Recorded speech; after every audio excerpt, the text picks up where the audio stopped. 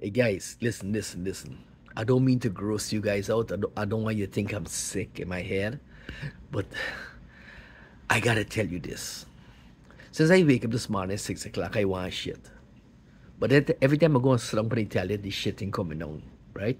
And I want to strain because when you own a strain, you can bust something in this gun. So, I went to eat my fruit, drink some water and stuff like that. And so I'm watching TV, talk to some people on the phone, whatever. And about 15 minutes ago, I feel like this shit ready for come down, Scott.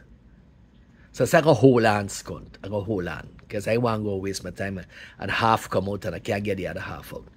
So I went and drink some more water. And then I come back and I say, you know what? Before I shit myself, let me go and fucking slump in the toilet. Manners, people, when I sit in this toilet, I just had to push a little and I feel this shit coming out. And this shit is stopping. They said, this is a good shit.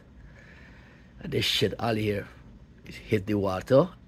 It hit the water and it's still coming out. Anyhow, it finally come out. Well, Rube, I gotta look at shit.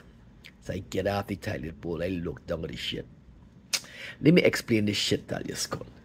This shit curl in the toilet bowl and then stand up straight like a fucking cabra and looking at me, Scott. And I look at this shit and I go, what a fucking shit. This had to be one of the best shits I ever had in my life, Scott.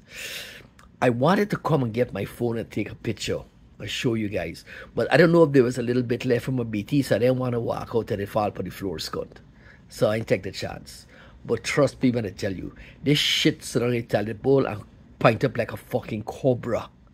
Anyhow, to make a long story, when I went back and wiped my body, there was nothing in my BT. So I could have come and take a picture. Let the motherfuckers!